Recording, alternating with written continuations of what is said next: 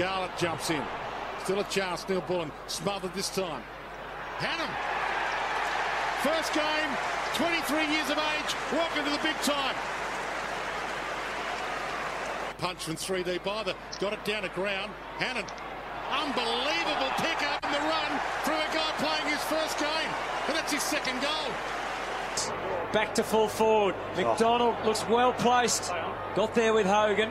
Skirting the pack was Hannan. And he gets it together and puts it through. And there's more high fives for the D's. Well, our guest tonight burst onto the AFL scene in round 1 of last year, kicking 2 goals on debut, winning a Mark of the Year nomination in round 10 and finishing with 22 goals for the season, playing at half forward. He's won a VFL premiership with the Bulldogs before joining the D's and was a vital cog in Sunday's win over the Bombers. Welcome to the Demonland podcast, Mitch Hannan. Thanks, Eddie. Thanks for having me. Not a problem. Mitch, first things first, it's great for the club to get back on the winning list on Sunday. And from a personal perspective, you arguably played your best game for the club with a career-high 18 disposals, 3 goals and some ferocious tackling. You can't ask much more than that, can you? That's right, yeah. No, I was quite happy with my performance, but like you said, it was good as well for the team to get back on the winners list. I think after a couple of probably disappointing loss, it was good to sort of show some of the things we've been working on throughout the week, and it came out on the weekend with a good victory. It certainly did. The competition for spots in your part of the ground is pretty hot. We've got Jake Melksham, Bailey Fritsch, Jeff Garlett, and now 𝗟𝗶𝘀𝗁𝗀𝗀. They've all shown their wares since the start of the season. You found yourself back at 𝗪𝗂𝗄 a couple of weeks ago. That competition must keep you on your toes. Yeah, it definitely does.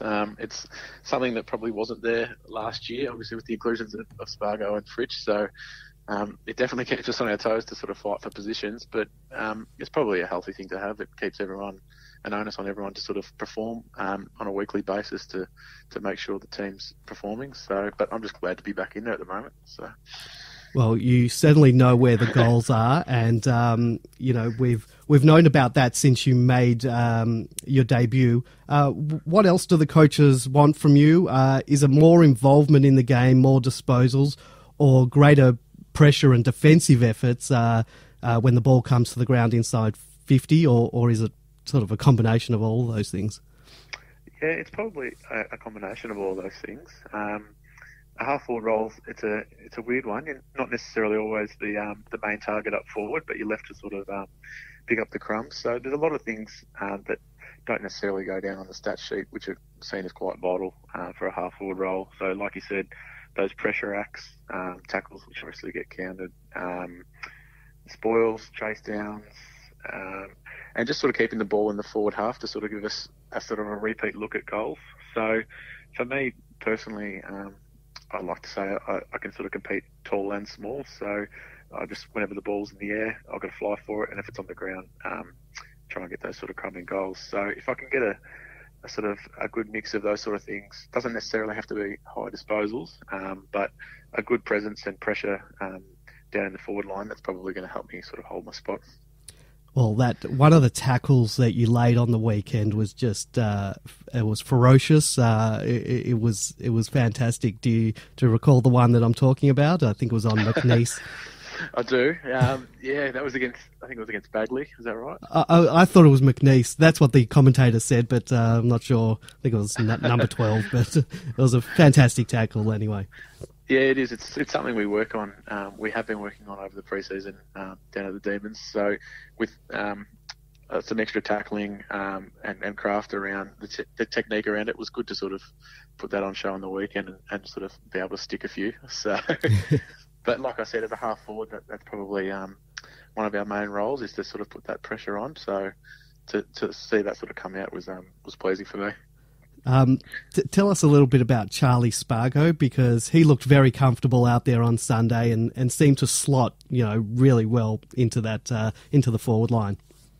Yeah, he did. He's a ripping fella, Charlie. So it's good to have him in the team just for his personality, because he's a naturally sort of upbeat young fella. But he sort of came into the year probably not putting too much expectations on himself, just thinking he'd have a development year, but he's probably a little bit further down the track than he thought. He's pretty solidly built and pretty quick, but mainly I reckon he makes some really good decisions. So as you saw on the weekend, he was at the feet of a couple of drop of balls and managed to kick himself a couple of goals and hold his own against some bigger bodies. So I'm sure that even though he will continue to develop, he would have gained a lot of confidence out of that game, knowing that he can match it with AFL players.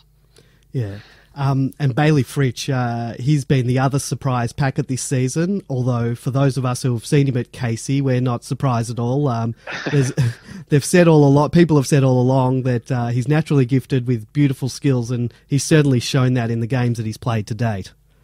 He absolutely has. He's everyone knows it, I reckon, down at Demons. He's absolute pure silk 𝗟𝗶𝘀𝗁𝘀. His kicking just looks like it comes so naturally to him, and he's just highly talented. So it's good to see him sort of follow a similar pathway to myself through the VFL, and then all of a sudden to get his opportunity so early in the year. So yeah, he's definitely someone that I think a lot of the guys like having down in the forward line, purely just with his class and his ability to take good marks and over the top of a lot of people that are sort of a lot sizier than him. But that's something that'll come. It came for me as well, being a little bit undersized in your first year. But I'm sure he'll grow and put on a bit of weight, and he'll be a good player for us at Melbourne. How important is the flexibility and versatility of the forward line? Because you, Bailey and Christian Petracca are all very capable in the air, despite not being sort of that big-bodied key position players. Yeah, you're right. It's definitely very important, especially when we've got the likes of Hogan, Wiedemann and Tom McDonald flying for marks. It's probably important that we're wary of what's around us and who's flying at the ball, because myself and Bailey and Christian can all play small forward, so it's probably important we're not all flying for the same mark, and that sort of comes around creating a bit of chemistry, knowing your teammates and understanding what's happening in a game to sort of be able to understand what the right thing for us to do is as hybrid sort of half forwards, whether to go in the air or go on the ground. And I think that's something it's been slowly improving ever since myself, Bailey and the likes of Christian and Spargo have come into a similar forward line. Do you want to spend time through the middle of the ground, or are you happy with the half forward and around the goals? I think my time at Footscray I spent primarily as a half forward. So I'd say over the last 4 years, my role has been as a half forward, which is probably more of what I've been known to do. But personally, I'd love to get up into the midfield. It's probably a little bit hard at the moment with some big names in there of Clayton and Christian's moving in there now, Petracca and obviously Jones still, and the likes of a few others. But I'd love to get through the midfield. It doesn't have to be a permanent role for me, but I'm happy to do a bit of pinch hitting and sort of provide a bit of energy and spark in the middle, and then also be able to sort of float back down towards half forward and play what probably comes a little bit more natural to me. So we spoke about your marking ability, but the other trick up your sleeve is an incredible capacity to get the boot to ball very quickly around the goals. Is that something you've always had, or is that's just a natural ability? Or it's probably something it's come natural for me. I know, like coming into AFL games, one of the things I was most nervous about was the fast pace and the intensity of it. So I probably just wanted to get ball to boot initially as quick as possible, so I wasn't going to get tackled. but like you've seen, it's already carried out through my game. If the opportunity's there, which for a small forward can sometimes be limited. You're not always necessarily leading up to the ball and taking a mark, going back and having a set shot. So when you get those opportunities around goal, to sort of to kick a little quick snap out of a pack, I don't know, I guess it just comes natural to me. It's a split-second decision to sort of understand where the goals are, get the ball to boot, and then hopefully see it sail through. Well, you had to get your boot to ball very quickly when you were gifted a punch from Joe Danaher the other day. That sort of came unexpected, and you didn't have much room between you and the goal line and getting your foot to the ball, and you did that beautifully. Thank you very much. So you've played 14 games for the Bulldogs in the VFL, including a premiership against Casey in 2016. And prior to that, you won a flag with St Bernard's in the VAFA before being drafted by the D's. So can you tell us a little bit about that transition from amateur footy into the VFL and then from the VFL into the AFL? Because you took that leap pretty quickly. And I mean, how they differ from each other, in intensity? Yeah, you're right. It happened all quite quickly for me, the transition through from VAFA, which I guess you could say was sort of local football, through the VFL and then now into the AFL. But for me, I was playing under 19s in the VAFA, and then quickly found myself sort of playing senior football. And I think initially the reasoning behind that was I was quite a late developer. I didn't really grow until I was about 18, 19. And then, as you know, when you grow, you sort of string out a little bit. So from there, I still had to put a bit of weight on and get used to sort of my size. So when I was coming through the junior ranks, I missed out on probably a lot of sort of tack up footy, or that normal pathway that your average AFL footballer probably finds himself in. So I was left sort of playing senior football with St Bernard's, and was given an opportunity to play in the half forward line as an under 19, and then eventually found myself in the midfield and started to play some good footy. And I think just being in that sort of system was lucky for me, that I found myself with the right contacts to get down to a VFL club in Footscray. And then likewise, opportunity comes through an AFL list that might be depleted with some injury, and you get a go as a 23rd man or whatever it is. But it all happened pretty quick for me. I was playing St Bernard's, and then before I knew it, I was playing Footscray. Played 4 games in my first year, and suffered some small injuries along the way. But the pace probably of the game from VAFA level to VFL to AFL has probably grown on me as my body's grown. I think I've got used to it as it's come. So initially I found VFL quite hard to deal with, and then as I got used to it and my body got bigger and stronger, I kept up with the pace of the game, and I think that also happened in terms of AFL last year for me as well. So you were overlooked for TAC Cup because as you spoke before, you were a late bloomer. You were deemed to be too small, and then I see that you're listed as being 189 centimetres on the club's website. And I also read somewhere that you grew, was it 14 centimetres or something after under 18s? It was something outrageous like that. I think I was just 18 and sort of struggling to crack into for me it was the Calder Cannons.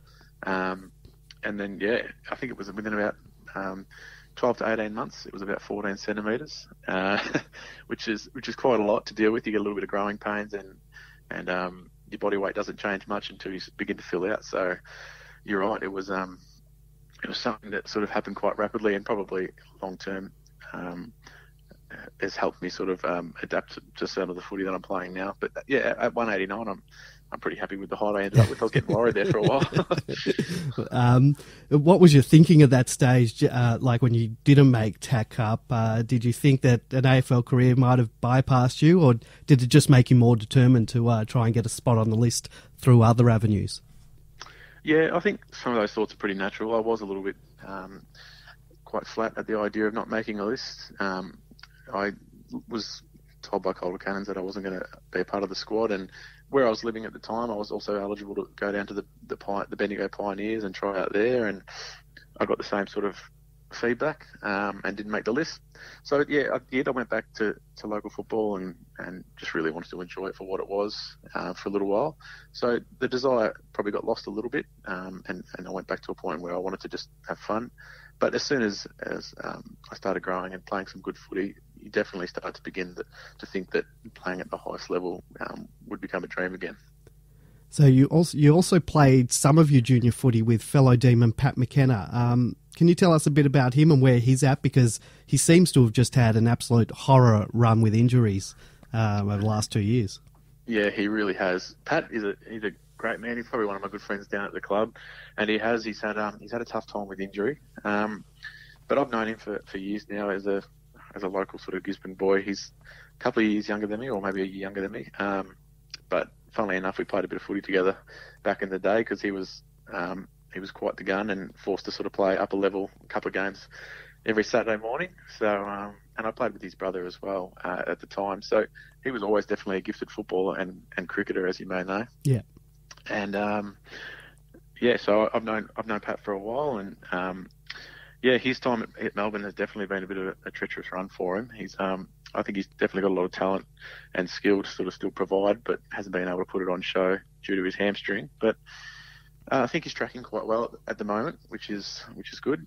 He's had setback after setback, which is very disappointing for him, because it was initially just a hamstring that needed some surgery that was 8 to 12 weeks or something like that, and then it's just really prolonged out to a sort of 12, 14-month injury for him. So I hope for him that he's able to get back and play some. I'm sure it'll be probably through the VFL at the midpoint of the year, and then be able to string some games together to sort of show off the skill that I know he has. Yeah, let's fingers crossed for him. We read last week that Jake Lever has quit social media as it was negatively impacting him mentally. Are you on Twitter and social media channels, and what are your thoughts on this issue? Because some so-called fans can be absolutely devastating in their criticism, and some people, and it's a small percentage of them, seem to have no qualms in making it personal.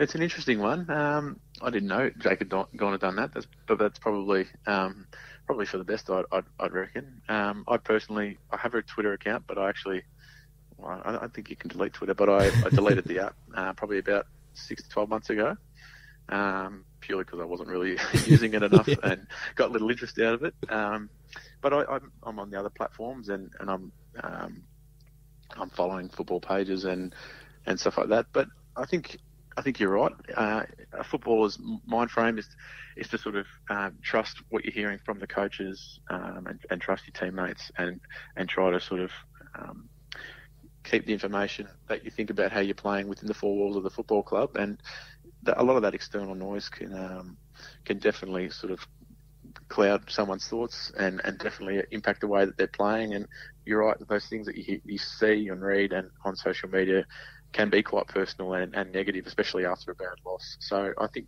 it's probably for the best for the wider football community to probably avoid reading those kind of comments.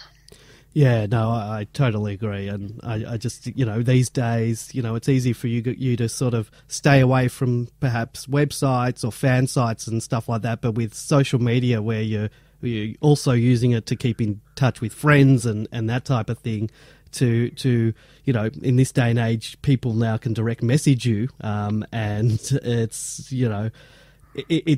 it's given sort of celebrities and sports people or fans direct access to celebrities and sports people, and it can be used for good, but it can also negatively impact people. And yeah, it's probably a smart decision to sort of stay away from reading that stuff. I read that you're an architect, or were working for an architect. Is that something you want to do after footy? Yeah, it was. I was doing a course. I finished a course in architectural drafting. So, sort of technically, I'm seen as a draftsman, and I was working in a firm in the city for 10 months up until the point where I got drafted. So, yeah, that was something I was loving and enjoying.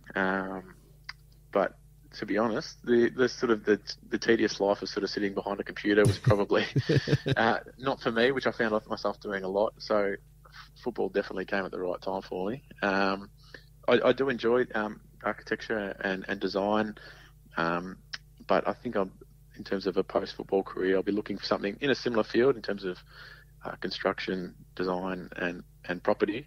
I'm just sort of looking for that at the moment. So I'm doing a bunch of work experience with some contacts through the club in some property investment and project management type sort of roles. So for me, I'll be sort of putting the feelers out and seeing what kind of suits me, and then hopefully, whilst I'm still at Melbourne, I'll be able to do some form of study to sort of lead into something post-football. Nice. Well, if any of our listeners want to help Mitch out, Mitch, I just want to thank you for your time tonight. Very generous of you to give us your time, and we really appreciate it, and we look forward to the rest of the year, and hopefully we see a lot more of you and a lot more wins on the board. Yeah, exactly right. All the best for us. All right. Thanks, Mitch. I really appreciate it. No worries, Eddie. Thanks very much for having me. Not a problem. Thank you. Cheers.